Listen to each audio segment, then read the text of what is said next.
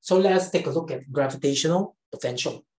Gravitational potential of a point is defined as the work done required to move a unit mass from infinity to that point concerned by an external force.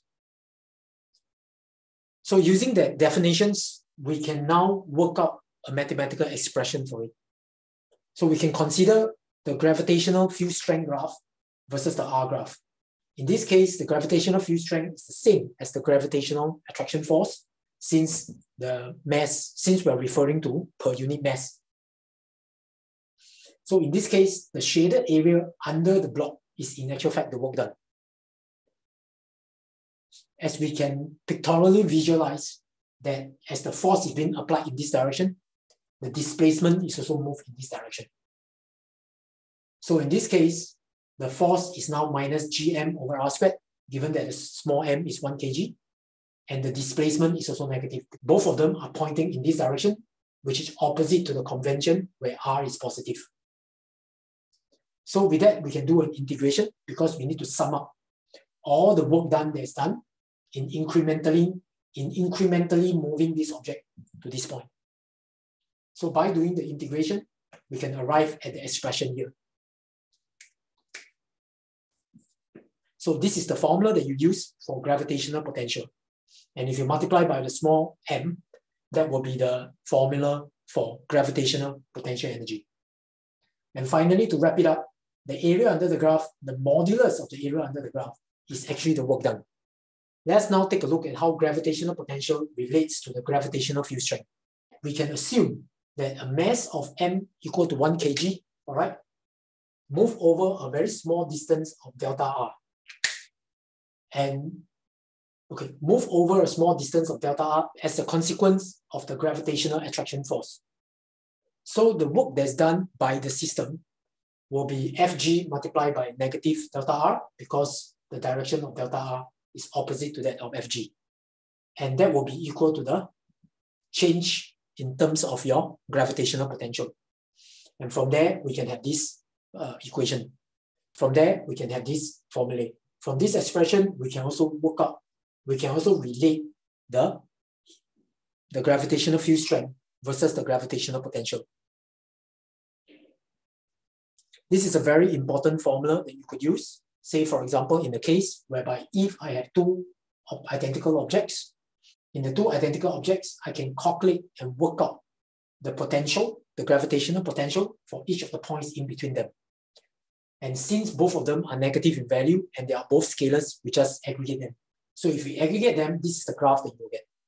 So by knowing the graph of the net gravitational potential between these two bodies, we are able now to work out the gravitational potential using this equation, using this formula.